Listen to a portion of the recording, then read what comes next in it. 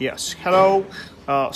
If you are using the BL Touch, some of customer maybe you have break this pin, so you can ask the Wanhao service team to provide you this pin, and this video will show you how to replace a pin.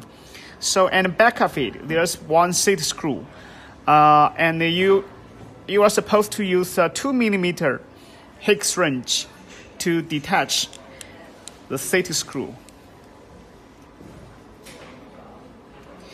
Yeah, after you detach it, so the pin will fall out. So you can replace a new pin inside and then lock from the bottom. Okay, so this is the way. Thank you for your watching.